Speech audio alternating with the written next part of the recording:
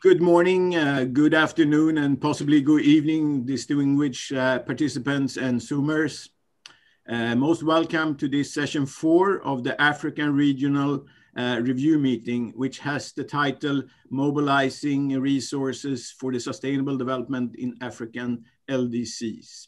My name is Anders Berlin. I'm the Director for the Least Developed Countries Investment Platform at the United Nations Capital Development Fund, UNCDF. Our mandate is to primarily support the least developed countries, and we do so with grants, loans, guarantees, TA, and market research. Today, we're going to try to solve one of the more difficult challenges we face in development finance.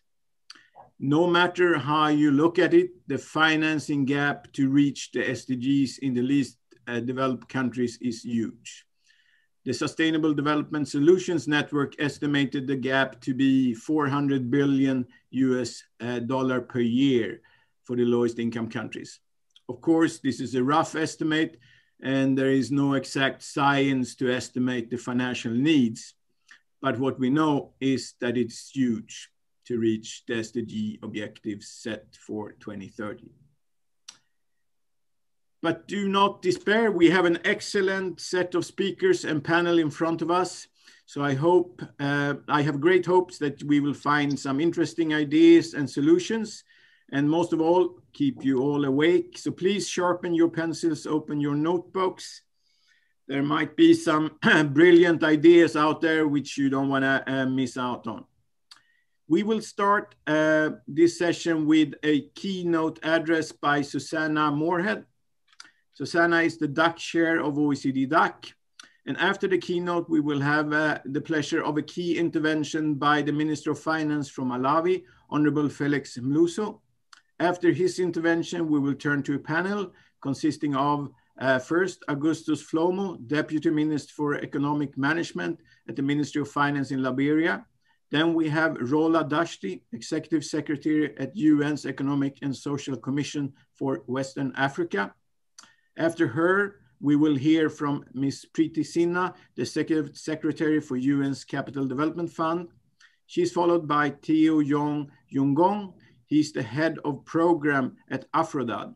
We will then turn to the private sector and hear from Mr. Admaso Tadese, the Managing Director of the Trade and Development Bank. And lastly, but not least, we will hear from Sarah Sesvanyana, the Executive Director of EPRC in Uganda. You hear a very well composed panel with representation from LDC governments, the UN, civil society, and private sector. And we have 3 women and 3 men, so nothing can go wrong there. We will let the panelists answer some questions in 2 rounds, and each time the answers cannot be longer than 2 to 3 minutes. These discussions will take us up until around 9 a.m. New York time, 3 p.m. European time, and 4 or 5 p.m. if you are, depending where you are in Africa. And we will then open up for questions or comments for about 35 minutes. And then we will return to the panelists for final comments. You will see a question and comments chat function on the bottom of your screen. Please type your question there. You may have a question to the speaker or to any of the panelists. And if you want to pose a question to a specific person, please write the name and then the question. There's also the possibility to raise your hand to get the floor. I hope all of that is clear so we can get going. I want to first welcome Susanna Moorhead. She's the DAC chair of the OECD. And before she took up this post, she has been the British ambassador to Ethiopia and Djibouti and UK's permanent representative to the African Union. Susanna, the floor is yours. Anders, thank you very much indeed. And thank you for the invitation. I'm very honored to be part of such a distinguished panel and to participate in such an important meeting. I was thinking back, I think it was at UNGA in 2019 when I had the opportunity to talk to the least developed country group. And I was just reflecting on on what a very, very long time ago that feels like, even though, of course, it was only about 18 months. So I think what I'm not going to do is to remind ourselves just how awful the COVID pandemic has been. We know that. And we know, sadly, that it is having a disproportionate effect on the poorest and most vulnerable people in every society. But of course, in the least developed countries, they will be hardest hit because they don't have access to what healthcare is available. They are the first to lose their jobs in the informal sector. And the women amongst them, their already very, very heavy burden of caring and responsibility and multiple roles will have intensified many, many times. There is increasingly stark evidence just how much COVID is intensifying poverty and inequality. And again, it seems like a very long time ago when I think rather blandly and, if you like, in an unsubstantiated way, we were saying this is a pandemic that respects, it makes no distinction between rich and poor, between men and women, and between and across borders. Clearly, there is a huge differentiation about your vulnerability, and tragically, it is the poorest who will be the hardest hit. So it comes as no surprise. We used to talk about the Sustainable Development Goals being off track. We now have to talk about them being in reverse. And I don't think there is any way around that. And as mentioned, the funding gap, and let's face it, that is widening. So what can we do about this? I'm delighted that we have such a balanced panel, that myself representing the DAC donors, honourable ministers, members of the private sector, because my top message is we can only do this if we have effective partnerships across all sectors and across all borders. I wish I could say to you that ODA could resolve this, but it cannot on its own. And if ever there were a call to action to break down the silos between the public and private sector, between different forms of finance, between development and humanitarian interventions, between the health and other sectors, it is here and it is now. So the very first thing we have to do is to honor our commitment to make this extraordinary vaccine available to all who need it. And I think Dr. Tedros at WHO, who I'm honored to regard as a former colleague, has not pulled his punches on this. And there is a very, very clear message to the world coming from a leading African saying, we must not have vaccine nationalism. We must make this miracle drug available to all who need it. And I am delighted to say that our DAC members have so far provided the lion's share of funding to COVAX, which, as you will know, is this global coalition that will help to roll out the vaccine. So that's the first thing. If we don't do that, then I think we as leaders, as professionals, as people who have platforms like this will justifiably be criticized for having failed the poorest in the world. The second thing, and I think this is particularly pertinent for the African continent, is the long, long shadow this will cast, particularly on Africa's youth, who of course are the majority of your population, what it means for their education, what it means for their livelihoods, what it means for their employment prospects, what it means for their futures. There's a massive job to help the economies recover, but also society and politics.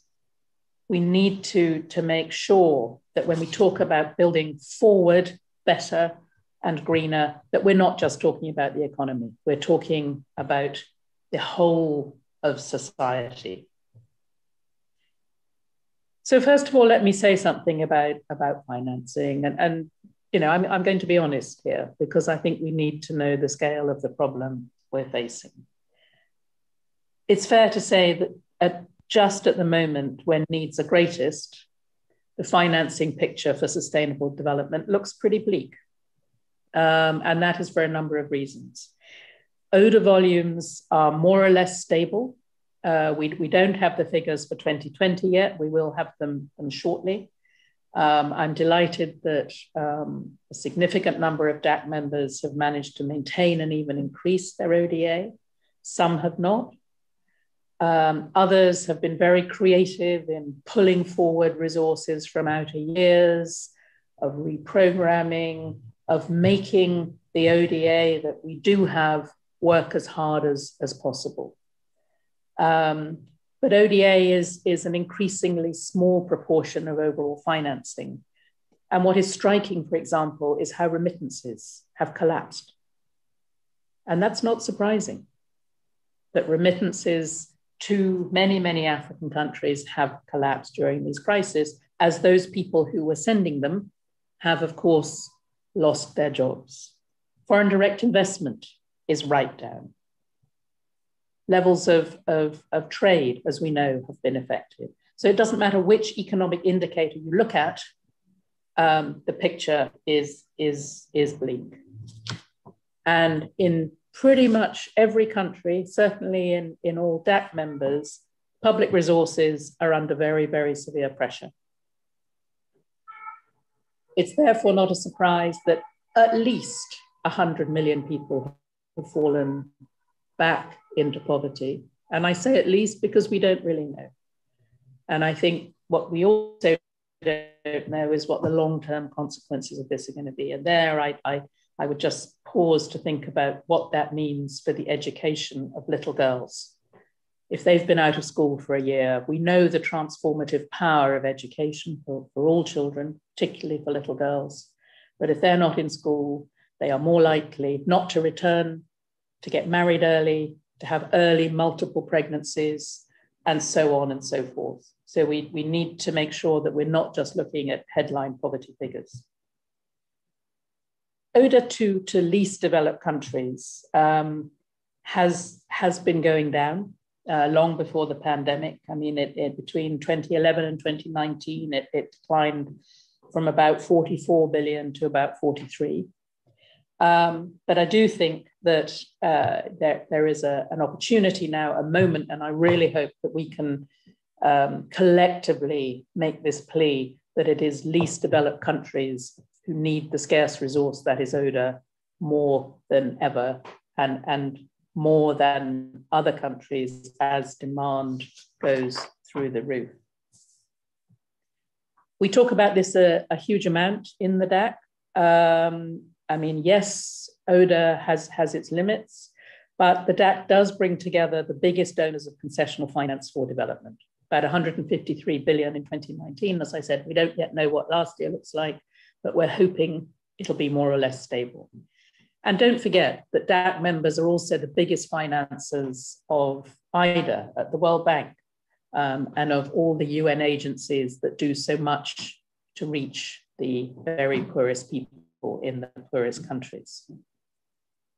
And as you would expect, and as I said before, DAC members are right up at the front in supporting COVAX and the vaccine rollout. And when our ministers met last November, they redoubled their commitment to the least developed countries and to ensuring that recovery from the shock of COVID is spread equally, and that it's not just in the better off countries, and that we build back better. So to do that, we have got to work in partnership, and in my view, extend the partnership. We've talked for years about the need for additional sources of finance and other sources of finance. The time for talking is over. We have got to bring in the private sector. I'm delighted to see the private sector here today. We know it is hard and tough and risky to invest in some markets. How can we work together to do that? How can we use instruments like guarantees? How can we work with governments to improve investment climates? How can we support local entrepreneurs? This is not just about foreign investment. This is as much, if not more, to do with African private sector companies, particularly SMEs, those that generate jobs, because the way out of this crisis for Africa is going to be through employment generation for young people. And how can we do that in a way that also supports the planet? I think we hear a huge amount about building forward greener. There is a lot of work to be done to put the flesh on the bones of what that means. But one thing that has struck me during the whole COVID crisis is that even though many, many countries, for understandable reasons, have turned in on themselves, as have families and communities, people have lost loved ones, they've lost their jobs, they're worried. But what we are hearing, particularly from the youth of the world, is that they want us as leaders to do more to protect our planet and to protect their futures.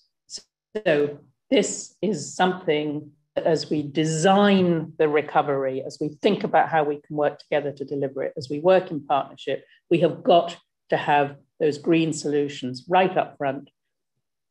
And Africa is a land of opportunity in that respect. There is so much that can be done.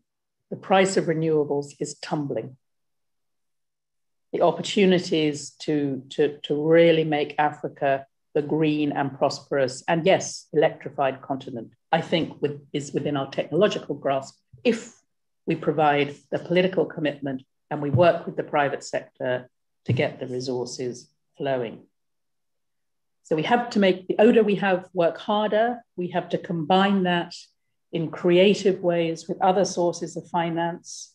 We need to work better together. We need to invent new partnerships. We need to redouble our commitment to development effectiveness principles and to extend those to finance for climate sensitive investments. I'm constantly struck by the absence of development effectiveness principles in many of the countries, and that is a real priority of the DAC this year to make sure that we correct that. So in closing, let me just say that, yes, money matters, but it is not the only thing. There is technical assistance, there's expertise, there's sharing. I had a really interesting conversation earlier this week with the Indian government. India has a population of 1.3 billion and they are rolling out vaccines. I think every country in the world has something to learn from that. They are producing generic vaccines at an affordable rate. We have an Arab DAC dialogue, and I talked to them about stepping up, finance this. We do need money coupled with the political commitment and the delivery capability. African countries also need help on domestic resource mobilization. At the end of the day, a stable, sustainable recovery will be when economies can resources. And there is a huge amount of expertise available. I mean, my own organization at the OECD, we have a group called Tax Inspectors Without Borders, but also many, many DAC members are providing expertise through ODA and through triangular cooperation, for example, with the South Africans. So let me close here and to say, this is a moment to be bold. This is a moment to think out of the box. This is a moment above all for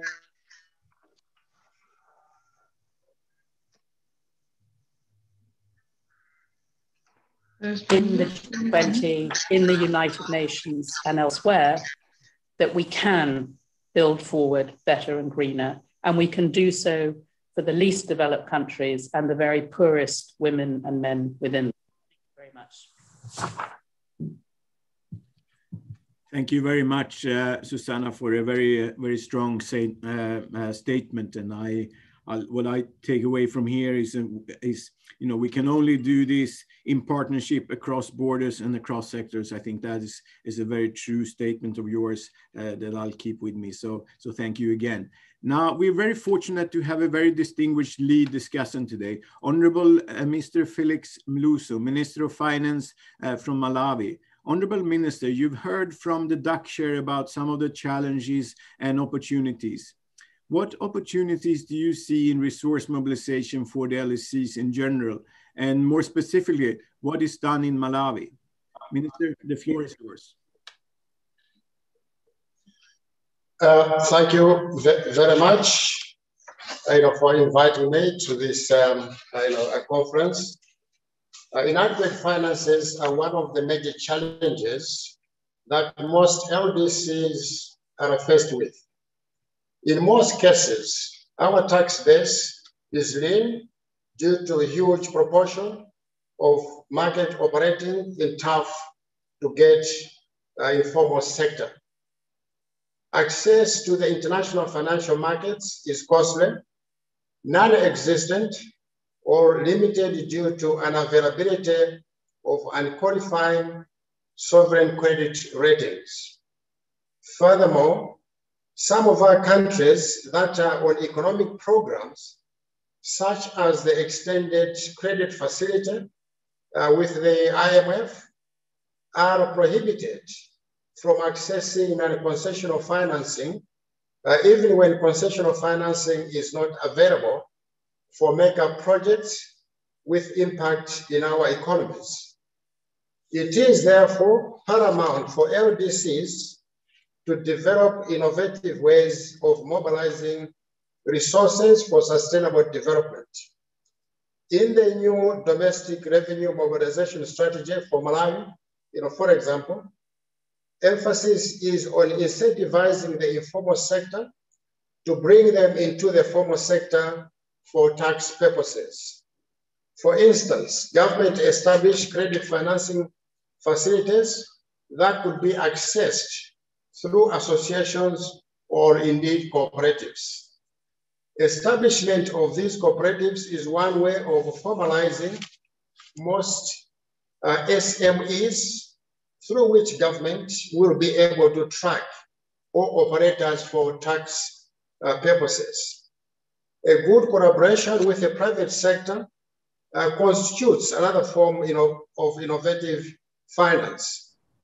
This is not only limited to public-private partnerships or PPPs, as direct financing of government projects, even those in the social sector without any future cash flow is possible. The Malawi government is working on a number of projects that will be fully financed by the private sector through issuance of long-term bonds. Government is also in discussion with local financial institutions to consider directly financing of some government projects, including roads with toll gates, as these will assist government in repaying back such loans. The Malawi government is also focusing on enhancement of its internal processes and abilities to leverage and take full advantage of international support. For instance, emphasis is on effective use of development resources by aligning them to our national development plans. Further, public finance and financial sector reforms are also key. This includes development of adequate financial and national payment infrastructure. The new Malawi Integrated Financial Information System, which will be fully rolled out on 1st July 2021, is integral to this process. In an environment characterized by fiscal risks emanating from natural disasters, we are investing in risk transfer financing instruments, including sovereign insurance.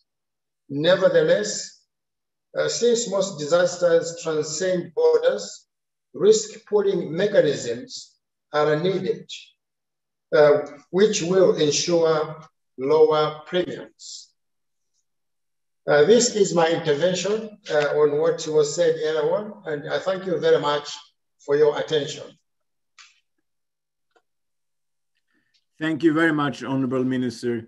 I think we got some great examples, both how your government can support the private sector with private sector instruments, but also how the government takes responsibility for reforming the public sector to become more efficient in its use of scarce resources. So great examples there. Thank you very much. I now want to turn to the panelists, but before doing so, let me quickly reference two documents to highlight the importance put on resource mobilization. The Istanbul Programme of Action states the following principle: ensure enhanced financial resources and their effective use for least developed countries' development, including domestic resource mobilization, ODA, external debt relief, foreign direct investments, and remittances. The Addis Ababa Action Agenda talks about resources in relation to the SDGs. The AAA document states that official development assistance, ODA, remains crucial, particularly for countries most in need, but aid alone will not be sufficient. The Addis Action Agenda addresses all sources of finance, public and private, domestic and international. It recognizes that finance is not just about financing flows, but also depends on public policies that strengthen the national and international enabling environments. Obviously, adequate resources were identified in both of these documents as key to achieve the goals, graduation of LDCs and achievement of SDGs. So we can conclude that resources are crucial. And simplified, one can say that there are two ways for a country to mobilize resources. Firstly, it can make use of domestic resources more effectively and efficiently. Secondly, it can make sure to attract finance from outside of the country, ODA, foreign direct investment, remittances, etc. And Susanna Moore had talked about those flows. So, with that perspective, I want to turn to our first panelist, the Honorable Deputy Minister Augustus Flomo. We've heard from the Minister for Finance for Malawi just recently. It would now be interesting to hear what actions the government of Liberia is taking to attract external capital to your country, including creating an enabling environment. And if you can focus on attracting external capital now, we will come to the domestic resource mobilization in the second question. Deputy Minister, the floor is yours. Thank you. Thank you. Honorable ladies and gentlemen, Your Excellencies, we the government of Liberia, we are grateful to you for providing this opportunity for us to discuss issues around resource mobilization as LDCs countries. For us in Liberia, the issue of attracting foreign capital remains very critical to our development agenda. As many of you will recall, Liberia has been a donor-driven country for over the years since after our civil crisis. So our reliance on foreign capital, ODA, has been very, very strong in the context of ensuring that we sustain a kind of growing economy that will be able to eventually become standalone or independent in the context of being sustainable. So foreign capital injection remains very critical to us. Few things of concerns that we've tried to address as a nation, as Liberia. One has been around our concern about business climate. So in the context of the business climate, we're looking at where we can be able to ensure that the business environment is friendly enough to attract people who usually will have capitals and willing to invest in Liberia. Liberia has a number of potential for investment in especially in the private sector, where we looked at, we are rich in natural resources, mineral resources. We are rich in iron ores and diamonds, gold. We also have timbers and forest products. So there's a lot of attraction that can attract a lot of foreign capital.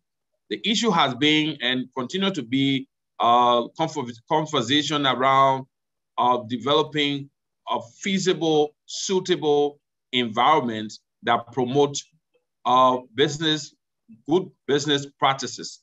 And that commitment as a government, we have tried to keep to ensure that people who have resources, who are interested in looking for a place to make an investment, can find Liberia as a home for conducting investment. The second thing we've also looked at, which is concentrating on foreign capital, but from the point of foreign aid, has been the fact that aid in Liberia, for most part, has been the foundation for implementing programs and projects by NGOs, by development partners, by different CSOs, or that's civil society organizations. And we realized that over the period of intervention, I'll just give you an example of between 2013 to 2020, Liberia received in total of $3.2 billion, which cut across various projects, including energy, roads, infrastructure, health, and many others. In the context of implementation, we realized that there have been a lot of impact. Yes, there have been impact by this investment, this foreign intervention, but we also realized that there have been a number of gaps. And the gaps have come because of the fact that most of the development partners working to support the development agenda of Liberia have not been speaking to each other. So you realize that there's been a number of disconnect across programming and project designs. So, and then at the same time, there's been a challenge of how alignment of international aid money is kind of done with the perspective of what the National Development Plan is looking at. So, for example, the government will prefer modalities like giving budget support, where they're kind of matching up direct resources into a particular program that the government has and that being implemented by government ministries and agencies. There could also be what we call sector budget supports, or we will have what we call reimbursement mechanism, which could also, so these are different modalities that we've established to be able to attract those resources. So foreign resources are critical, and in order to be able to keep those resources coming and to ensure that the benefits thereof are accrued by the state, it requires a lot of commitment. And this is why I listened to the OECD's chair, and she mentioned earlier, very critical, that strong partnership, which promotes mutual respect for each other and programming in a way that provides consensus in what we want to implement and be able to achieve over a period of time that we all agree as partners is very critical. And in that light, the deployment of those resources who either create an opportunity for the private sector, or the opportunity that will be created who enhance to create more jobs for the private sector, so that private sector is able to make more contribution into the development landscape of the nation. So foreign capital injection in our economy, for example, for Liberia, is very critical. We had to lose a couple of inflows, especially in 2017 when UNMIL, which was the United Nations missions in Liberia, left, where we have over 15,000 troops and civilians in Liberia working. So there were resources inflow coming into the country that helped the economy to keep the economy to keep it balanced up and to keep it, kind of stable. The macroeconomic environment was a lot more stable when those, resources of foreign capital was in, both whether we were from the international foreign aid or whether it came from foreign direct investments. As we speak now, we're still moving towards those directions to attract more international entities.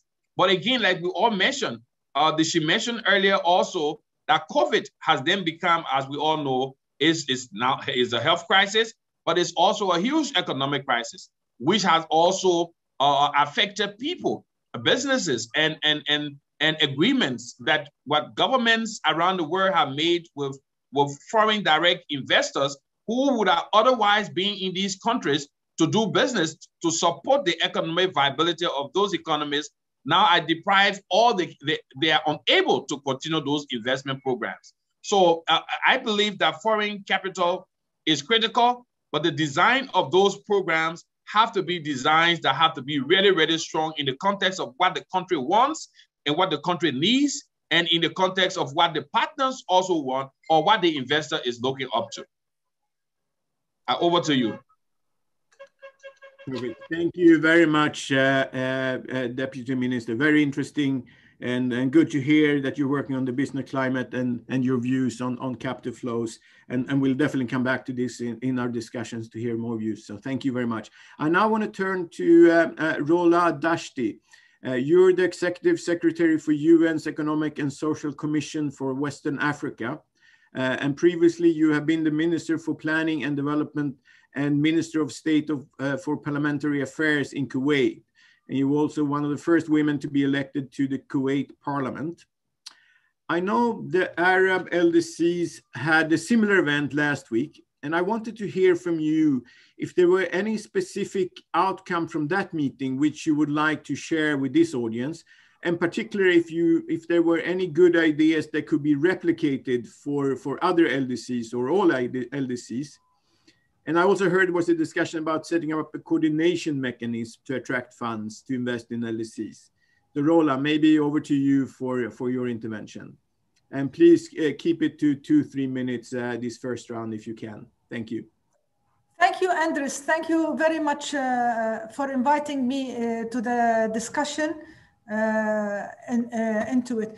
Yes, last week we had convened our forum similar to what you have. Let me point out that in our region, we have 4 Arab countries that are also African countries, which most of them are African countries that share the LDC category. We have Somalia, Sudan, and Mauritania, in addition to Yemen. The meeting that we had was together review the perspectives of LDCs and ASQA donor members. We brought also the Arab countries that are donors and supporting the LDCs. And the important thing is that we identified common position between the countries of the Arab region to support the design and implementation of the future plan of action for the LDCs. Our process included analytical overview of the progress and challenges that is made, built on the lessons learned from Istanbul Program of Action decade to provide key findings and recommendations for the next decade. We succeeded in providing a platform for the countries to agree on concrete, targeted, and effective cooperative recommendations that will assist the Arab LDCs to overcome structural challenges. And also we provided a space for discussion of the current support provided to the LDCs by Arab states and the international and regional community. Let me tell you some of the findings that we had the salient recommendation. We focused on the humanitarian development peace nexus. We found it's a very important principle that needs to be led the discussions. And for the success of the triple nexus, we think that number 1, ending conflict should be a priority to mitigate increasing humanitarian needs. And the security, humanitarian, and development agendas must reinforce one another during the pre- and post-peace phases. Also, in addition to the emergency humanitarian aid, we think aid must be provided within a long-term sustainable framework, leading directly and rapidly to inclusive development investments, and therefore contributing to sustainable peace. Another factor is we found out is that the success needs also, we need to strengthen the efforts to build, rebuild, or support pre-war institutions, and strengthening the administrative capacity at the central and local levels to better manage transitions from the humanitarian and conflict to peace and sustainable development. And I want to share with our colleagues, Susanna, and the ministers, talking about regarding financing. And I do agree with Susanna, ODAs are not enough to support LDC countries to recover forward better and to be on the track of achieving the SDGs and the development agenda. And one of the issues that we are at ESCWA are promoting in terms of increasing the financing space is that during our analysis, we felt that other stakeholders, in addition to the governments, needs to play a big part of it. And in this, we found out that we are promoting what we're calling a national solidarity fund. And that solidarity fund is that we are bringing the richest people in the country, the 10 top richest people, to create a fund that is targeted and tailored towards uplifting the poor and supporting, creating opportunity for the poor. So the fund we are trying to push forward is not a taxation, but it's a fund that the top, biggest, largest, richest people, that they manage a fund, but that purpose of the fund is to create opportunity and uplift the poor from their poverty into it. And this is a contribution also from other stakeholders, not only the government, with the aid of the government in supporting on the implementation of the fund, but it is practically the rich, consolidating the rich with the poor and integrating them, so there is a solidarity from the perspective of a shared responsibility of it. In addition, on expanding the financing space for the LDC countries, we are calling for some extension of the DSSI that the G20 have approved, but we're calling for their extension till the end of 2021. To give some relief and space and have some liquidity for LDC countries to address and mitigate the COVID impact. And further, we are pushing as a UN also for the issuance of new SDRs, also to increase the liquidity space for the LDCs and the highly indebted middle income countries in our region. And not only the issuance, but also to reconsider the redistribution mechanism while you're doing the new issuance of it. And so that we expand the liquidity space. But in addition to that, we're trying to call upon is that increasing the liquidity space for the LDC countries needs to be also targeted and conditional on supporting the vulnerable groups, the SMEs. Not only it's a blank open liquidity space increasing it, but is a targeted liquidity space increasing into the relief for it. And finally, we at ESCWA also, in terms of increasing the liquidity space, we have launched also a debt SDG swap mechanism, so that also to support member countries in releasing their debt obligation, but targeting it to climate action, because we do believe that recovering forward better needs to have green transition into it, so that we can create decent jobs and sustainable job and a sustainable development with an inclusive dimension to it. Over. Thank you very much, Rola. I think we got a number of different concrete actions that you're taking. Very impressive, I must say.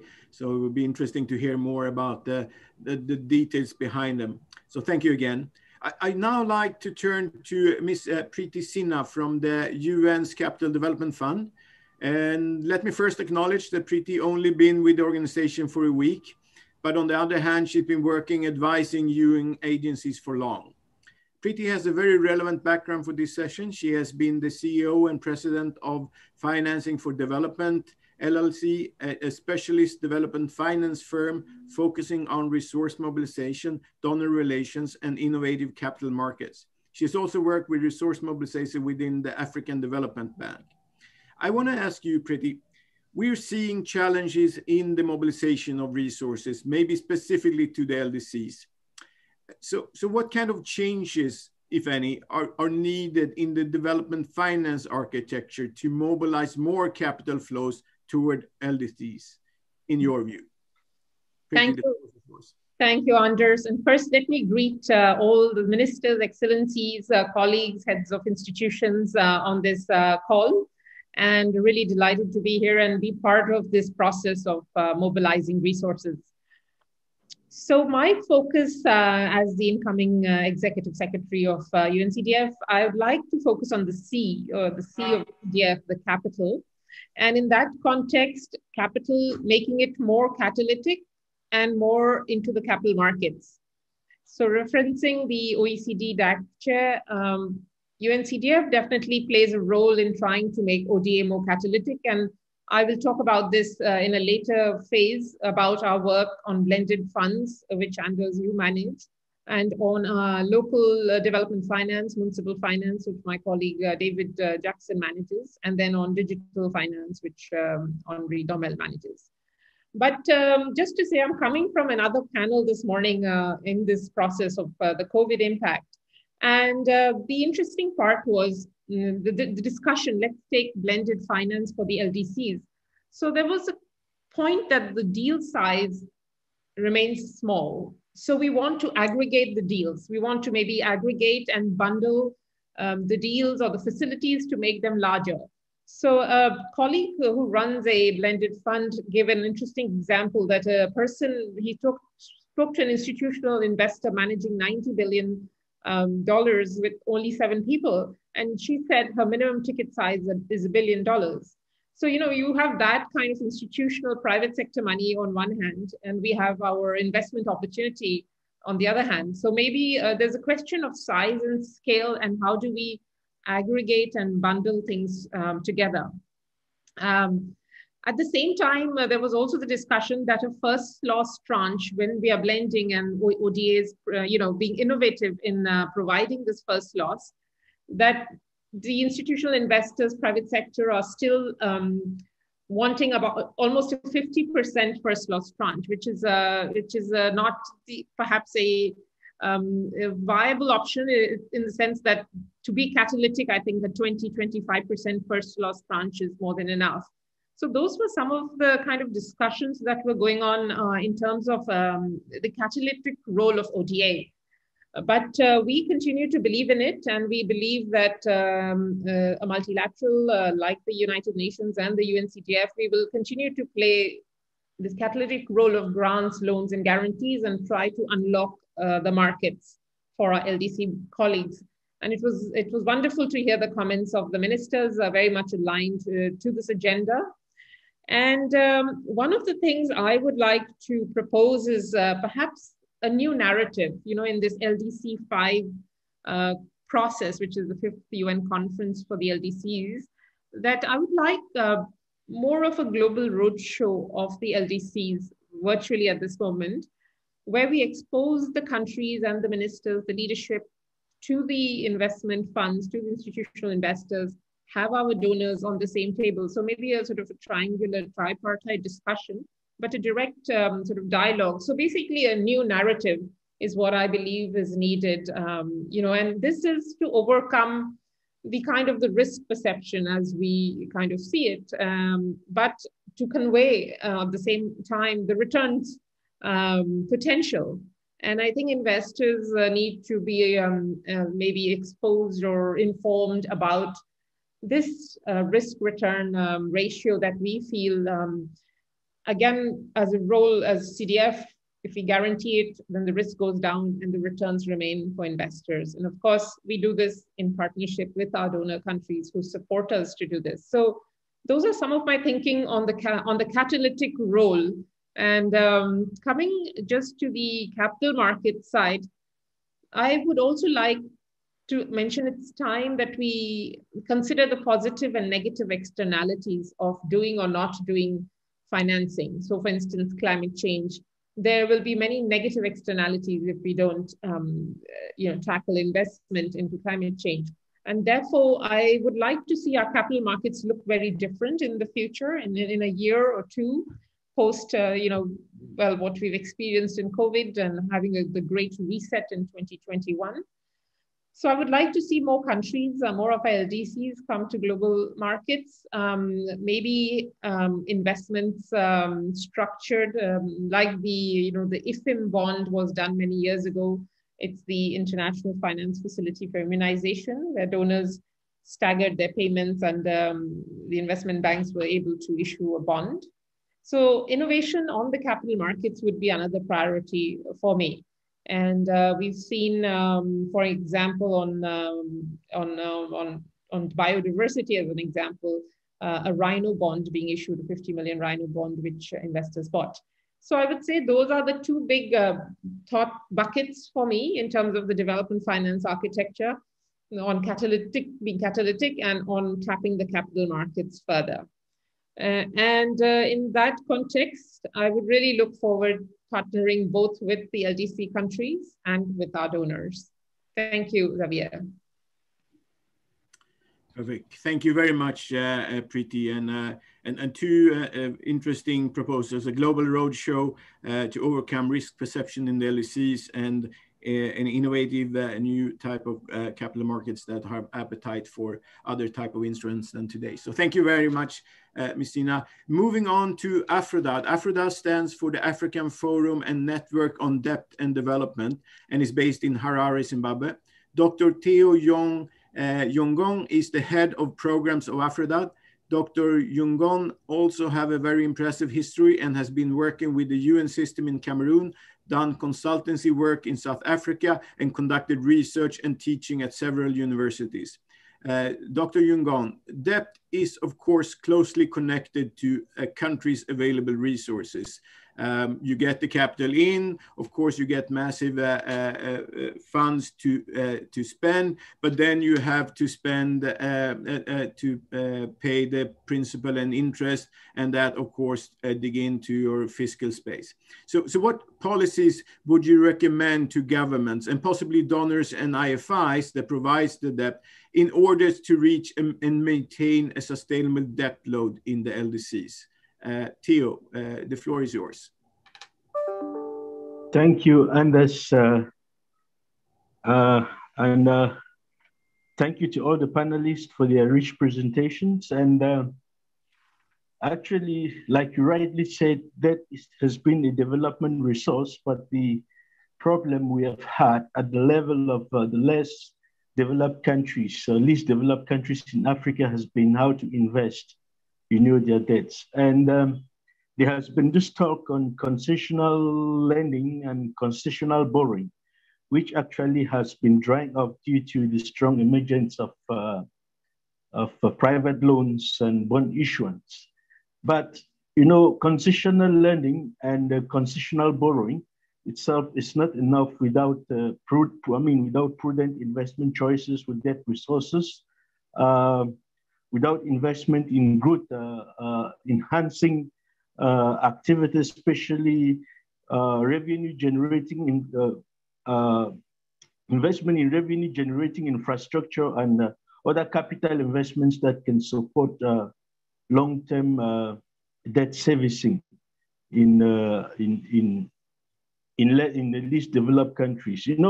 This compares to a situation where this suggestion compares to a situation where previous use of debt resources has gone more into, spendthrift purposes that do not really support the potentials for least developed countries to boost their debt servicing potential. Then one thing that we at AFRODAT, we really suggest, policy suggestion at level of AFRODAT has been about, responsible borrowing and responsible lending. That is why we at AFRODAT, we came up with the African Borrowing Charter, which is a very important document, motivated by the need, to balance the public debt levels in African countries at a sustainable level. And this document is available on the AfroDat website, and we have distributed this document widely within our network. And we at AfroDat, we keep emphasizing the need for African countries to borrow wisely and for the lenders to also lend, not not predatory lending, but lending with the intention, to support development processes in the least developing countries in Africa. Then this takes us to the issue of predatory lending, like I mentioned, which is which finds instances where people are lending to have a hold of natural resources. I'm talking about resource-backed loans, where natural resources that could have been leveraged for the common good are being mortgaged for loans in some African countries. And we also talk about win-win debt restructuring mechanisms. We went through the peak, and that has not really delivered the development benefits that many African countries and many least developing countries in Africa were anticipating. And it has not really solved the recurrent problem, of debt crisis facing many African countries. And today we talk of the G20 initiatives. We are talking about the debt servicing suspension initiative and the G20 common framework. These frameworks are quite welcome, but debt arrangement based on a win-win partnership that have the potential to enhance growth and ensure long-term debt sustainability is the way to go. What we as AfroDat are looking for beyond this G20 initiative is a framework or a partnership that will, lead to a long-term resolution of problem of recurrent, of debt crisis in African countries. Then African governments as well, they have a responsibility to play.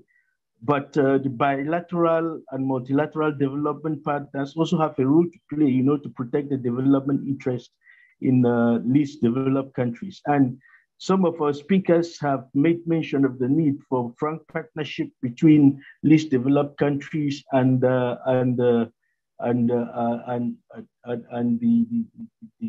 advanced industrialized countries who are the major bilateral creditors, as well as frank partnership with international financial institutions, with the aim of collaborating on win-win principles that can deliver the development opportunities that the majority of the citizens in the least developed countries are waiting for. And this should involve moving away from old narratives that have not only have not really worked for the least developed countries. We are also talking about international financial architecture that often leaves the interest of these countries in the sidelines. So I'll say there is a range of policies that we can suggest, but the most important thing that the thing we should bring back or should bring to the mainstream is the issue of uptake of policy suggestions. Many of the things that we say here have been around for several decades, but the political will to take up these policy suggestions to advance the development interest of least developed countries actually has been left on the sidelines. And I think this is time, it is high time we should come back to this debate on how to ensure that policy suggestions don't only end up in the shelves, but they are actually implemented for the development interest of least developed countries. Thank you. Thank you, Theo, very much for that. I took away responsible borrowing for productive use and responsible lending, meaning not overburdening the country. So I think these are nice takeaways from your interventions, among others. So thank you very much. I now want to turn to the private sector representative, the managing director for the Trade and Development Bank, Mr. Admaso Tadese. Mr. Tadese has helped the bank grow its assets from $1 billion to $7 billion over the 9 years Mr. Tadese has been with the bank. An impressive record, I must say. You've also been successful in attracting institutional investors to the bank's products. Mr. Tadese, can you explain to me the silver bullet you have used to attract capital over the years? How have you done it? And maybe you can describe the landscape you see out there and how to navigate as a banker in Africa today. Mr. Tadese, the floor is yours. Thank you very much, Anders, and greetings to all. Good day to everybody. And it's a pleasure for TDB to be here in this very important conversation. Very briefly, I will just jump straight to the points that we would like to convey from the TDB experience. First of all, we are a PPP in form in the sense that we are a regional bank that has both public and private capital embedded in it, embedded both in the risk capital, the equity structure, but also in the debt financing aspect as well. Very briefly, one of the things we've been embarked upon is reforms driven by innovative measures that we felt was possible to actually generate this blend that we now have within our capital structure. And really, innovation has a number of faces for us. Innovation, of course, had a lot to do with reforming the capital structure of the institution and making it possible for private investors to come in and be part of the capital and part of the growth and the financing that we would then provide into many of our markets, which are LDC economies. And so what it meant essentially was to understand the requirements of private investors and to tailor a capital structure and a set of opportunities for them to invest alongside us in deals, but also, of course, to be part of our own risk capital structure. And so we came up with novel instruments for shareholding. We've actually had a lot of success in creating what we call Class B shares. And what we did is we realized that the institution, when it was first formed some 35 years ago, in the context of COMESA by COMESA member states, we realized that there was always going to be limitations in terms of how much public sector capital we can bring in. So we managed to convince our stakeholders to release the bank from a very narrowly defined formation. And we basically invited pension funds, insurance companies, sovereign wealth funds, and other specialized financial investors into the capital structure. And of course, we offered them a value proposition that was determined based on a carefully considered risk-reward value proposition. But over and above that, we also offered them an opportunity then to co-invest and co-finance various types of SDG investments, including trade. And so that would give them that blended triple bottom line. And so in essence, it was driven by innovation and reforms. And of course, making sure that we had fit for purpose opportunities for institutional investors. And that's how we were able to move from 1 billion to 7 billion on our way to 10 billion. We have managed to convince African institutional investors, African pension funds, African insurance companies to actually take risk alongside us, not just to lend, but to actually be part of that critical risk capital piece.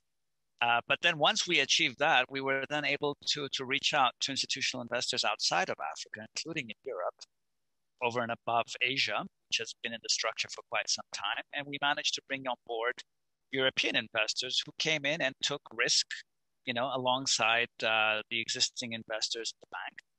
But then they also said to us very clearly, now that we're part and parcel of your vehicle, we would love to do much more in the region on a risk-adjusted basis, because now we have an idea that you kind of know how to do risk-adjusted bankable business. And so now we have a syndication functions. We were able to club deals. We're able to crowd in the private sector, various types of institutional investors to deals in a way that was not always possible. And it all boils down to credibility and of course building an attractive value proposition that would really be something that institutional investors can believe in. And so that was really the story. There's a lot more that can be said, but in the time frame that we have available, I'll stop here. Thank you, Anders.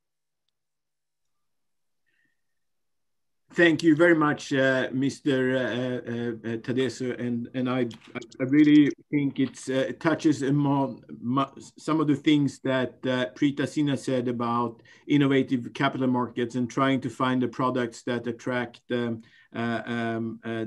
institutional investors, and obviously you succeeded that with also building the credibility that you could deliver on the value proposition that you're offering. And I think that goes hand in hand. So thank you very much for that enlightening intervention. Last, but certainly not least, we have Dr. Sarah Sesvana, the Executive Director of the Economic Policy Research Center in Uganda. Sarah holds a PhD in agricultural economics and have performed extensive policy-oriented research, not least on poverty, health, and education. Therefore, I wanted to ask you, Sarah, during the pandemic, we have seen the tightening of fiscal space and decreasing external financial flows. In your view, how should the scarce resources available to be spent to ensure adequate finance of social service delivery? And what are the difficult trade-offs a Minister of Finance need to do? So Sarah, over to you. Thank you so much, moderator, and good afternoon and good morning, everybody. Yes, indeed, it is true that the fiscal space is really shrinking, and the rate at which it's shrinking is really, really very high, given the fact that most of our countries, we see that debt to GDP ratio is really increasing significantly. And in the case of Uganda, we see that debt to GDP has increased from about 18.1% to about 41% in 2019-20. And for 2021 is expected to move to about 49.9%. And when you look at the projections for the next 5 years, we see that if we continue the way things are now, we are going to go beyond the acceptable levels of 50% of the GDP. And this is very, very critical in terms of, because before the COVID, we had really pressed the government that they needed to increase the public spending on social services. And indeed, there was a lot of discussion around that okay, we've spent so much on infrastructure, then we need to really to balance between the social and public spending. But before we realized this, COVID struck in. And COVID has presented a lot of, I think, a lot of problems especially for developing countries.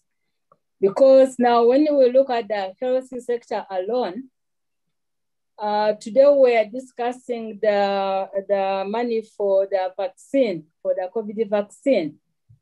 And the amount of money that we need to really cover everybody in Uganda is really, really very high. And what we have for now can only go for about 2.5 million Ugandans.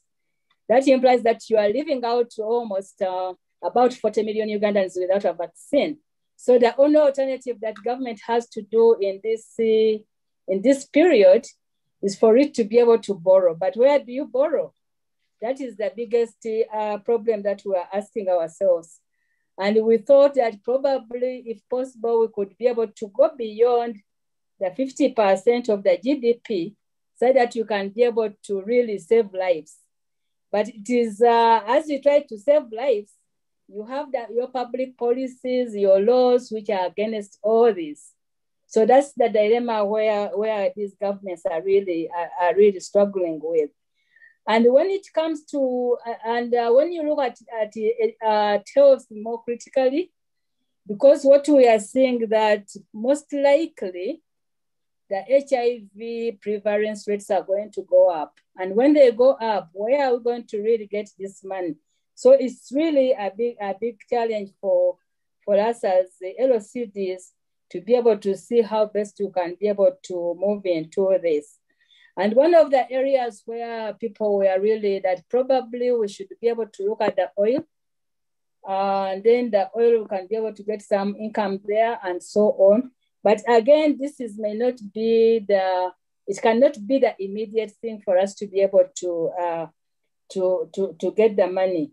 And here we are only talking about the health sector, but we have also the education sector. When you look at it, we are a bit worried that at this rate, we may not be able to invest in human capital the way government had really articulated it in the National Development Plan 3.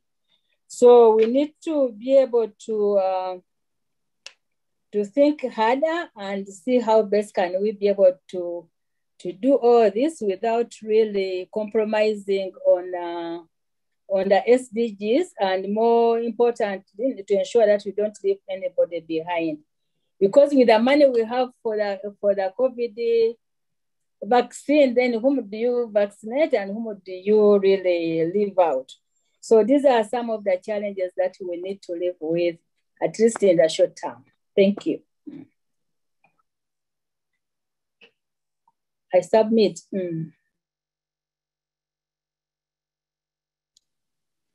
Anders, I think you're muted. Sorry. So thank you very much, Sarah, for that intervention and putting that perspective also into place when it comes to resources. So I'm, friends and colleagues and distinguished guests, I'm facing quite a small problem here. We're running out of time. And I really want the panelists to get a second round. So I will make sure that you all have that opportunity. But I also want to make sure that the audience is heard and that we get some more voices, not least from the least developed countries participants.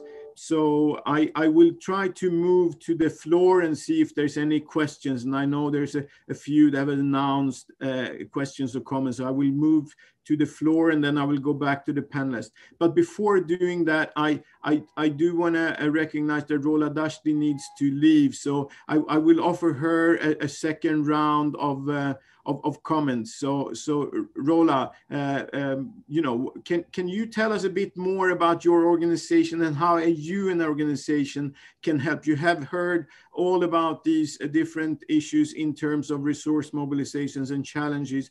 Can you say a few words on how an organization like yours can help mitigate the challenges?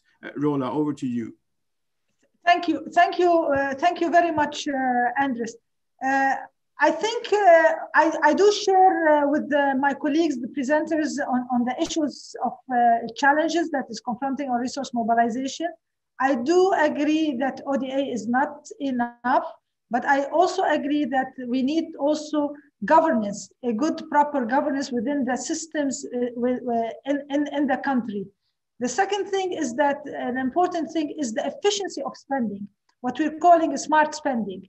We need to make sure also that the spending, government spending on social issues need to become efficient and targeted into it. And this is where we are helping, supporting our member states through this, what we're calling a social expenditure monitor, where we target and for the beneficiaries and making sure that the spending, the government spending is going in a more efficient mechanism and targeting the right people and getting the maximum on it. The third thing that is extremely important when we're talking about the social spending and addressing the vulnerable groups and the social protection because of, and revisiting it and making it wider, we are also advocating that there is a necessity when all these social programs that has been implemented, they need to look into the sustainability and the fiscal sustainability of these programs, because these programs at the end of the day, when you start them, it becomes an entitlement. And this will create more burden if they are not sustainable and focused. Where we're trying to say, the social programs and the spending need to be targeted towards creating opportunities and not creating dependencies on the states. So the philosophy of the spending is extremely important. In addition, we're trying to help member states and working on to expand the liquidity issue is looking into curbing the illicit financial flows, the tax evasion issues, and secondly, also to lower the cost of remittances in terms to reach out to the region. I can tell you, Andres, for example, in our Arab region, where there's out of the 22 countries, we have 4 LDC countries, remittances into the region reached around $55 billion in 2020. The LDC countries' share was less than 8% into it, and the remittances plays a big role, and that we need to ensure that the cost of these remittances also could be decreased to allow for expanding on additional resource mobilization for the development plans and achieving. The third thing is the diversification in our resources and the economic sustainability. And this is where we're talking about the green transformation. Green transformation is extremely important, utilizing innovation and digitization for green transformation, that we can create also expand the processes for creating income for the nations itself and the resources for individuals. And finally, it's extremely important also to look into the rise in inequality. I mean, the rise in inequality, it creates a bigger burden on the government to sustain the proper prosperity for all its citizens. So curbing, looking into it, I mean, not only looking for increasing the resource mobilization in terms of liquidity for the fiscal space, but also proper management of and governance of your policies and your spending so that it becomes more inclusive than it becomes more divided and creating more inequality into it. So financing needs to be looked into inclusive development and inclusive growth, and this needs to become targeted. And I think international community and international financial institutions need to look beyond only giving the debt or giving the loan or giving the aid. They need to target where it is and follow on a targeting where this money is going to be spent to ensure inclusiveness and to ensure stability of a region. It's not only giving the governments the funds, but ensuring that these funds are spent in an inclusive manner so that we can get a sustainable society where shared prosperity is among everybody. Over. Thank you, Andres, for giving that chance. Perfect. Thank you very much, Rola. And I apologize, I have to leave. That's fine. So thank you very much for your concrete action points there. We're taking note, and I think it will be very useful for our deliberations forward. So thank you again. Now, before going to Deputy Minister, I want to see if there's anybody on the floor. And I think we had a call for the representative from Guinea to have an intervention. Can I call upon you to make your intervention, please? The representative for Guinea.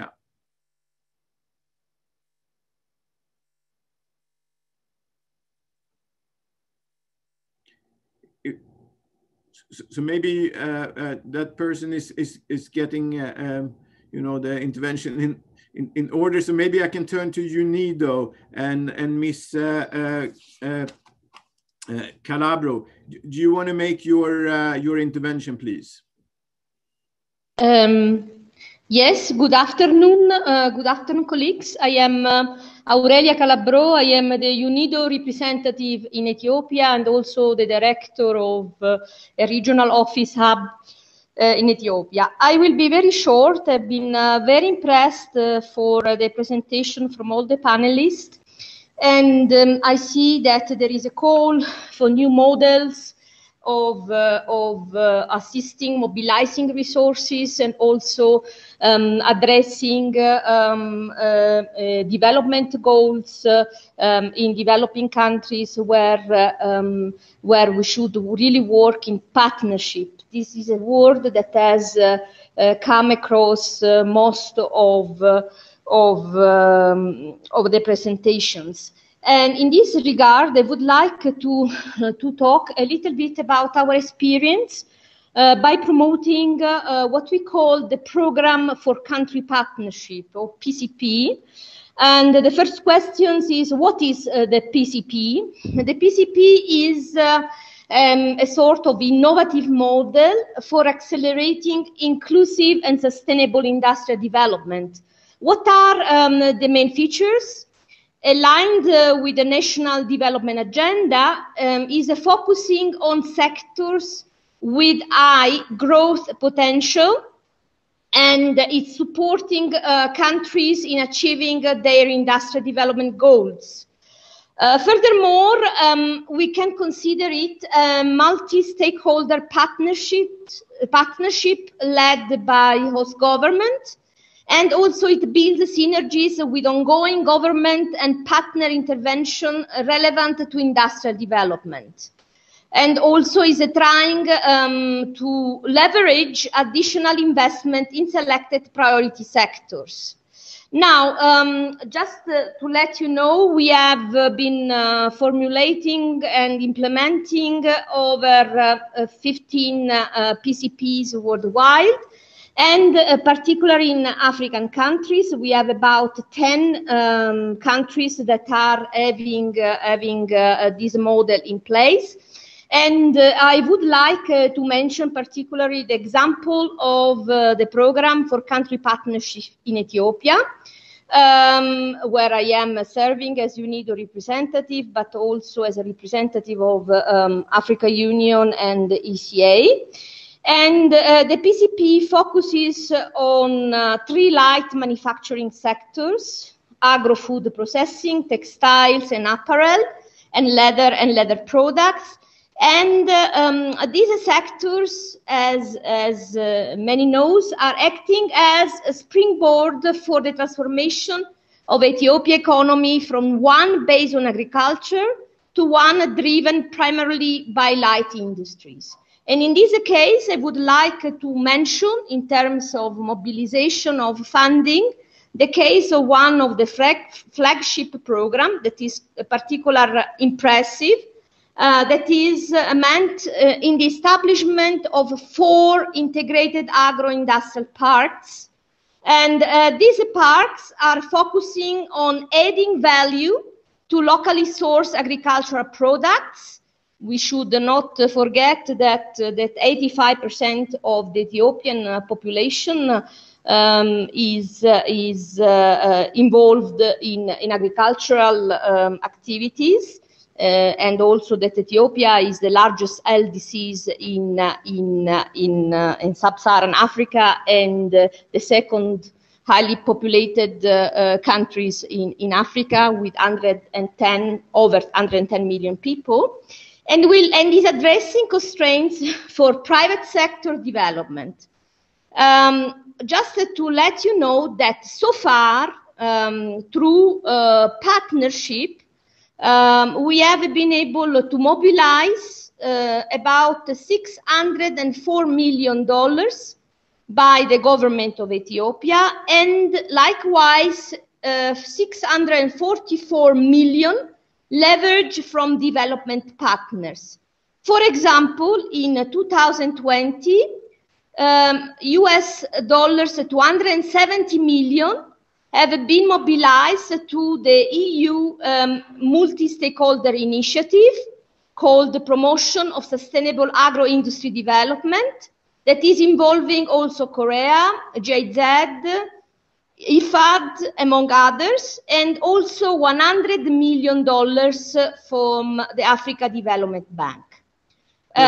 This year we have started, it's not even finished the second month. We are working in the mobilizing something like $512 million for the upgrading of agricultural production and supply system around the integrated parks. By the way, one park has been inaugurated already and operational on the 7th of February in the Amara region in Bure, and the second one is going to be inaugurated at the end of next week in Sidama regional state in the southern part of Ethiopia.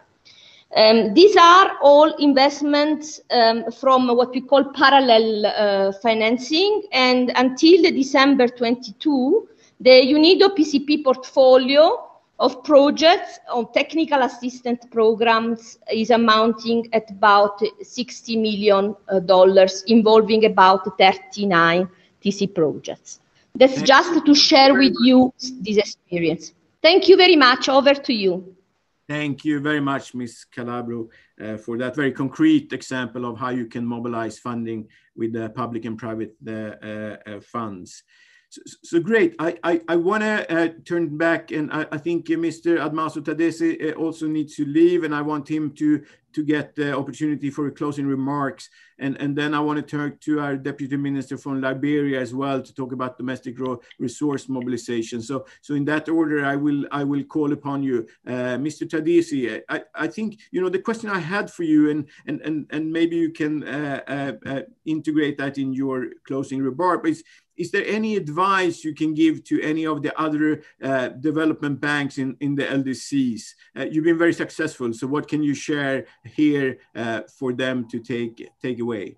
Mr. Admaso, the floor is yours. Thank you very much, Anders. Colleagues, just a final set of remarks, and thank you for the indulgence.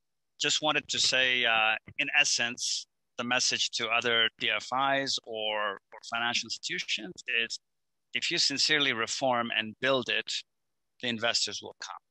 You have to stick to your guns, keep up with the hard work and the heavy lifting, be very credible, but just keep making the outreach, and eventually, if you have the right mix in terms of the value proposition, you will attract capital. I thought I would just very quickly, for the benefit of the practical desires in this seminar, just to say that to the Minister of Finance of Malawi and also to the colleague from Uganda, we are very actively currently discussing a number of facilities with your countries, but also with others, including Ethiopia, around how we can assist with the vaccine importation. Of course, among other things that we're helping them with critical inputs, for instance, fertilizer as well for some of these countries which are very agricultural. But I just thought, just from a mobilization perspective, we'll be rolling out some new instruments, and we would love to have a follow-up conversation with stakeholders who are in a position to really consider and help us be heard in the money centers around the OECD space, so that we can actually more efficiently continue to raise capital. We've been doing it quite well, but we think we can do much more. We've had the pleasure of attending OECD events in the past, and we're now talking to the UNCDF, Preeti and her team. There's a lot of prospects on our side, and we think there's a lot that can be done. This is not the forum to discuss it, but I would very much appreciate further opportunities to offer very practical ideas and instruments that will allow us to follow through. Thank you very much, Anders. Excellent. Thank you, Mr. Tadesse, for that intervention. And maybe the advice to other DFIs and banks in the LDCs is to look out for the banks and new instruments that they will be rolling out, and see what they're doing. And there's nothing wrong in being copycat and do things that are working from others, right? So great. Now I want to come back to the Deputy Minister of Liberia, Augustus Flomo, and you talked very much about how to attract external capital in your first intervention. I now want to give you the opportunity to say a few words on what Liberia is doing to promote domestic resource mobilization. Honorable Deputy Minister, the floor is yours. Thank you. So I mean, let me join my other colleagues. The conversation has been very rich, and I think domestic revenue generation remains one of the very critical issues that LDCs have to focus on. You know, because it's getting glaring day by day that even the ODAs are kind of reducing. We're having all the global challenges. For example, if you look at what has happened globally with COVID, where impact of economic challenges is being felt by almost everyone across the world. So the solution to everyone now trying to fit in is to begin to look inward. And looking inward then means that we have to be able to be more strategic and innovative in designing programs that respond to our domestic revenue generation needs. So for example, what we've done in Liberia, coming from a donor-driven country and trying to move into where we increase our share of revenue in the context of our national development program, is to be able to structure our revenue, domestic revenue generation strategy. So the resource mobilization strategy remains, very key for us. And in the context of the strategy is not just enough, which is of course a policy, then it has to go into the implementation. So looking into the implementation is key. And most times, the challenges we all are faced with as LDCs in the implementation is the fact that we also have limitation on resources to deploy those very strategies that we have also, designed. So you can see that it's a very difficult thing you have to fight to do. So we have the strategy. You want to look at the sector specifically that will bring more economic value. But in the context of, moving into those sectors, you need the resources. You need to be able to raise the resources, whether it's domestically, whether from foreign investment, and whether from ODAs.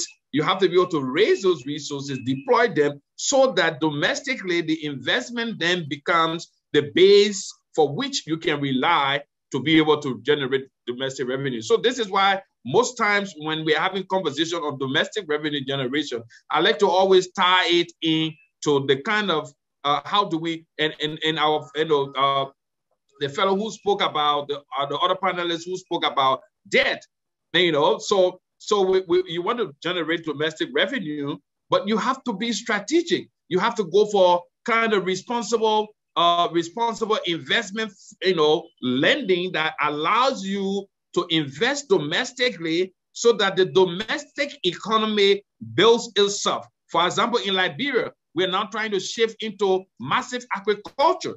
We're trying to move into agriculture is about 17. It's about 60% of our employment in the context is agriculture. But the share of revenue that agriculture gave to the national envelope is about probably 5%. So you see, there are a lot of leakages. There are a lot of issues that need to be addressed in agriculture. Then it is able to now become more productive to be able to make more contribution to the domestic revenue envelope. So agriculture is one case. We're looking at real estate, for example. So you're talking real estate. Then you're also looking at the other side where we talk about social services. So if the population cannot even afford, a meal a day, even though you live in a house, how do you even go, after them more for real estate contribution? So you see, so it's a kind of combination of issues you have to be looking at, solving problems, which we are trying to focus on, to look at the real sector, look at productive areas that we can connect to, in addition to all of the strategies that are looking at broadening the tax base, ensuring that there's sufficient awareness, so that participants in the space of the tax net, they're able to make the kind of necessary contribution. So domestic revenue is key, because that's the way to go. As we're looking at LDCs, have to continue to look at strategies, sufficient and sustainable strategies that will help us to really increase our share of revenue in our national development programs.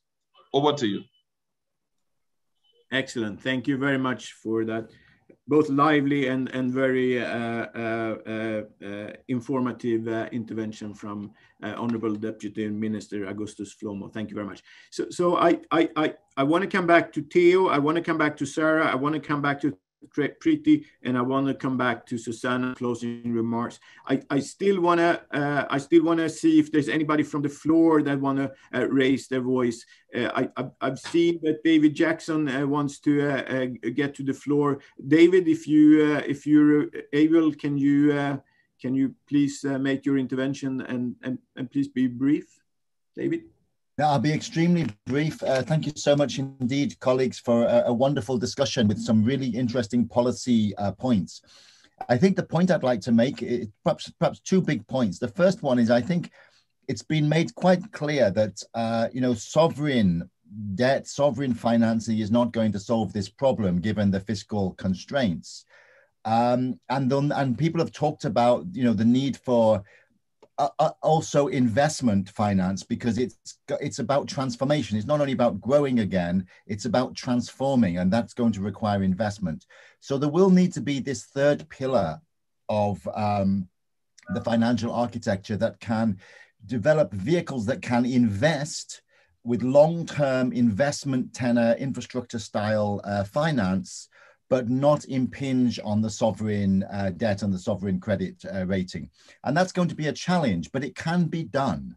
So no time to go into the details here, but just there is light at the end of the tunnel. We're working on this with partners in a variety of ways to have this third pillar that can provide non-sovereign, but long-term and affordable infrastructure style finance for the transformational investment that's needed, because it's not only growth, it's transformation that is going to be required. As President Museveni once said, I understand that a caterpillar can grow from a thin caterpillar to a fat caterpillar, but the crucial thing is to become a butterfly, and that requires transformation, which requires investment. The next point I'd like to make is on the fiscal space, the constraints on fiscal space. This is critical for blended finance too.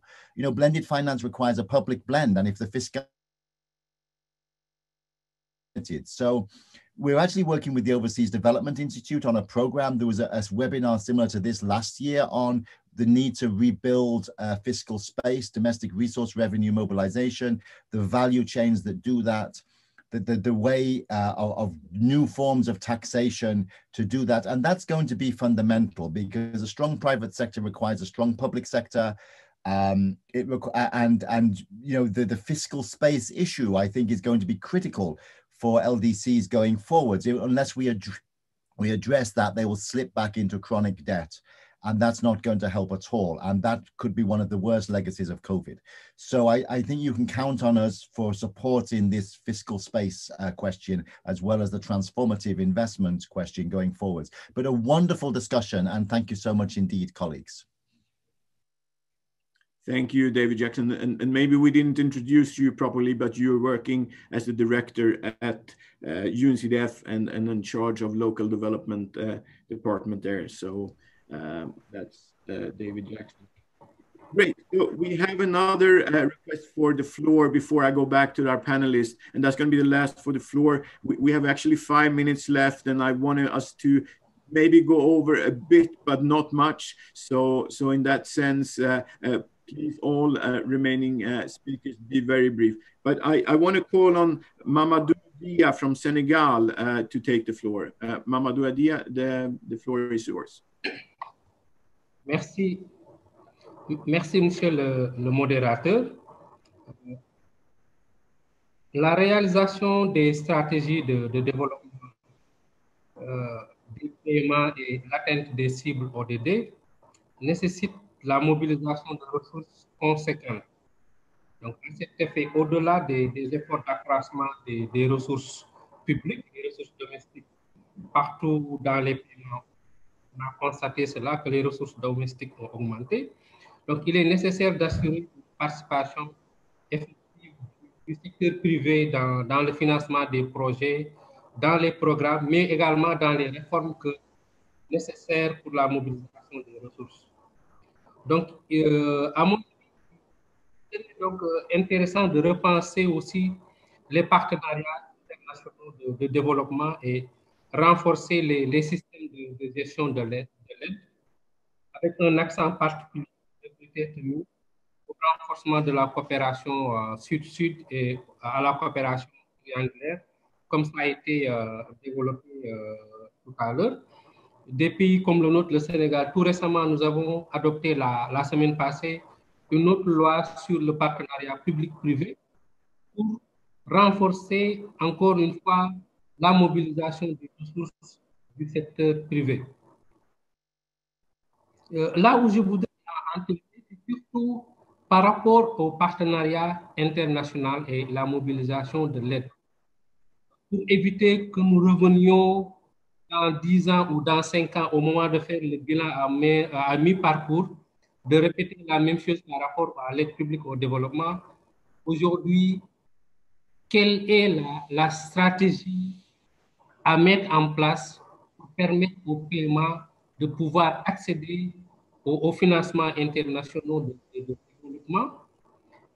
Parce que, comme on le sait, avec la COVID, qui a impacté négativement nos économies, la mobilisation des ressources internes va être problématique si nous ne réussissons pas à vacciner massivement ou intégralement la population des paiements, parce qu'aujourd'hui, avec le vaccin, il n'y a que les pays développés qui en ont accès. Les pays souffrent encore de l'accès au vaccin. Et si l'immunité collective n'est pas réalisée dans les paiements, une mobilisation des ressources risque d'être problématique, surtout par rapport aux ressources internes. Je vous remercie.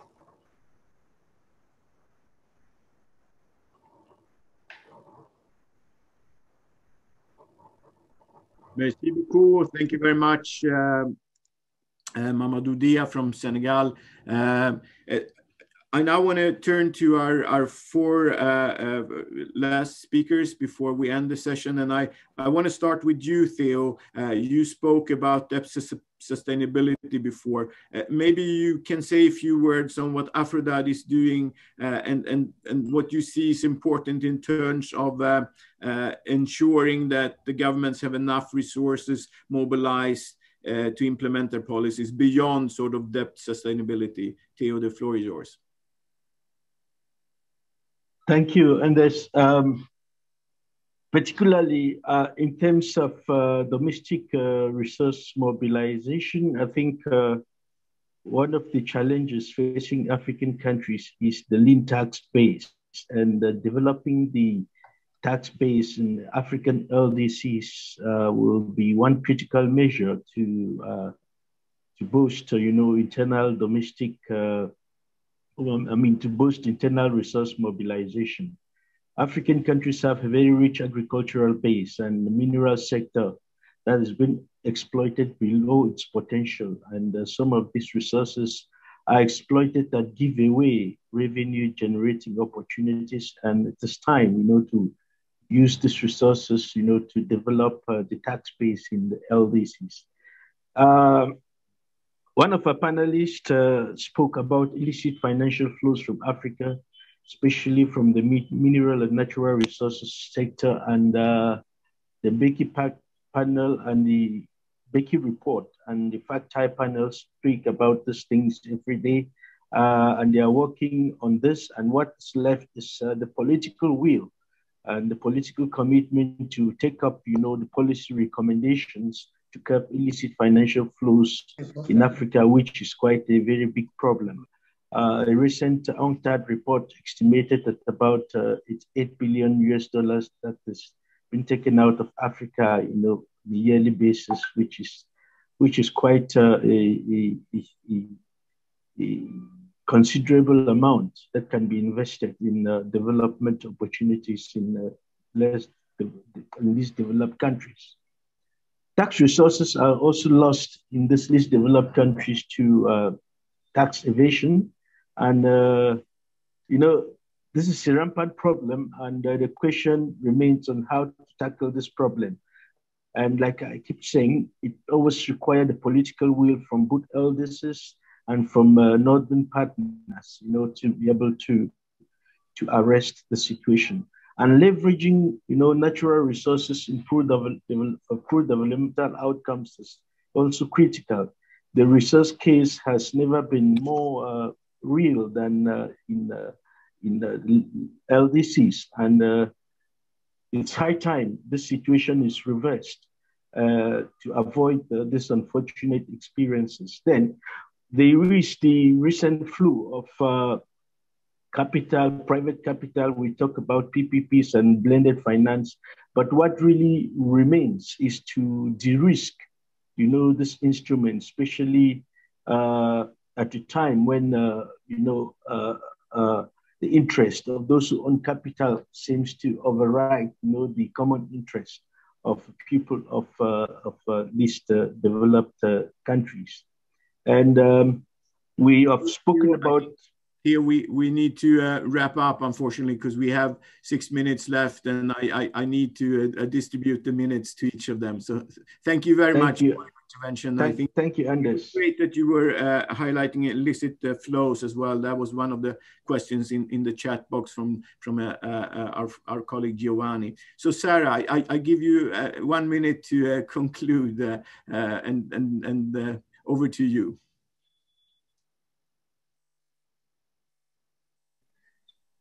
Thank you so much. I wanted to probably come back to what David talked about, the new forms of taxation.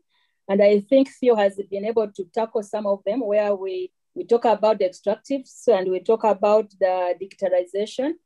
I think these are some of the potential areas that we can be able to raise taxes internally. However, I think the biggest problem is the capacity to do that. Audio. How exactly can we be able to tax these two areas? I submit. Thank you very much, Sarah, for being brief and for bringing that up. I now want to go to Preeti. So over to you, Preeti, for your concluding remarks. Thank you, Anders. And maybe I'll take this opportunity to outline an outcome that I'd like to see from this panel. I mentioned to you, I always like one outcome that we can follow up on. And maybe one from my side would be a blended fund for the LDCs that we deliberate further. Beyond our report, what would it take to really incentivize a large amount of blending finance going to the LDCs? Currently, only 6% goes to the LDCs. And so in that context, I would maybe like to follow up with OECD DAC and also with the countries, Liberia, Gambia, Senegal, and Malawi, and everybody represented, because we will also need the pipeline of projects. So we would like to discuss your priorities, obviously, the investment opportunities you see, and therefore bring like the two worlds together, or the three worlds together, of the donors creating the first laws, the institutional investors, and the country's investments. So I think that for me will be an outcome of this, and we'll take it forward. Thank you very much. Excellent. So there is a concrete proposal that we should all chew on and see how we could contribute to make that happen. Great. Now we're coming to our last intervention then by Susanna, who actually opened as well. And you've been listening through all of these interesting interventions, and maybe you can sort of reflect over what you heard and maybe see what you think is our next steps. Over to you, Susanna. Thanks, Anders. I think I'm going to struggle to reflect the richness of the debate, but I mean, my big takeaway is actually I'm rather optimistic, and I think we need more hope and optimism at the moment. There's a lot of doom and gloom, but what I've heard is a huge number of good ideas, a real commitment to a multifaceted approach. And I don't think I've heard anyone say that this is either, all about the private sector, all about government, all about donors, all about one particular actor. So that theme I started with about partnerships is alive and well, and we need to work on that. The second thing is this whole question of needing to rethink our risk appetite. I think the world has rethought its risk appetite with COVID. And we need to, I think, get together to make a stronger international case for investment in LDCs, and to, you know, to be honest and realistic about the risks, but not to sort of let investors freak out, if I can put it that way. I think it's lazy to simply say LDCs are too risky.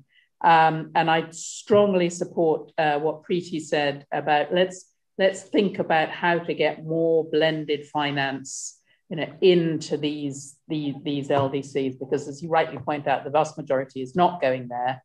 You know, it's going to the slightly easier markets, and that's not really the point. And I think last but not least, a lot of people talked about governance and political will. And we're not going to achieve any of this unless the partnership is driven by collective political will to prioritize LDCs in a post-COVID world. So look, thank you all very much. Really, really, really stimulating discussion. And as I say, I feel very optimistic, which is a very good feeling to have. Thank you. Thank you very much, Susanna, and let's carry that feeling with us when we end this session of optimism and opportunities and new ideas which has been generated. And I'm sure we will try to come back to them, and we're taking note, etc. So that is a great segue to the next sessions that will come following this. And I'm really sorry to have to rush you in the end here, and also thank you for being so disciplined and making time to come to an end. And we are not at the end, and I want to thank you, keynote speaker Susanna, Minister Maluso, who was here earlier, all the panelists for making this 1 hour and 45 minutes a very worthwhile use of time. I also want to specifically thank the government of Malawi and the UN's Office of the High Representative for the Least Developed Countries, landlocked developing countries and small island developing states for arranging this session. Well done. Thank you, and have a good rest of your day, everybody.